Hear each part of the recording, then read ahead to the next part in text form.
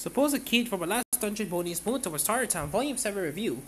Volume 6 of Supposed Key for the Last Dungeon Boonies moved to the Starter Town in Ned Lloyd's time as a bellboy. As the finish of the Luxury Hotel arc, now back at the Academy for Volume 7, our cast face a new problem. Rumors have begun to spread about the powerful monster that has made a home for itself in the new dungeon, and the city decides to send the Academy students in to investigate.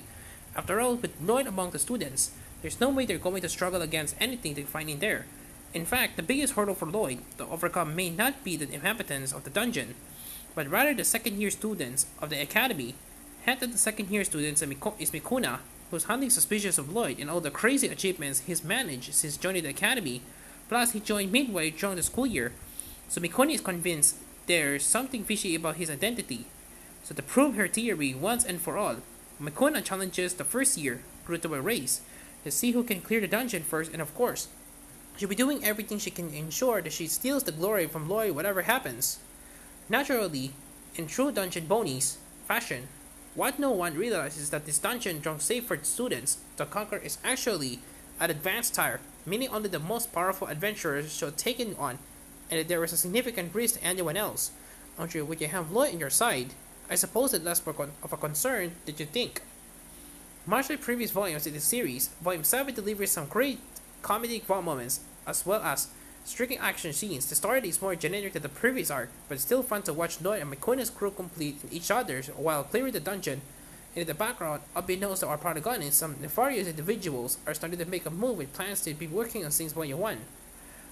However, much like many of the shonen titles being put out by Square Enix manga, there's a feeling that we've been seeing everything this one has to offer. Not a bad thing if you're enjoying its breadth of action and humor, of course. But if you're fans about it, I don't see anything changing significantly in the volumes to come. The series is very set in its structure of Lloyd finding powerful enemies while underestimating his abilities.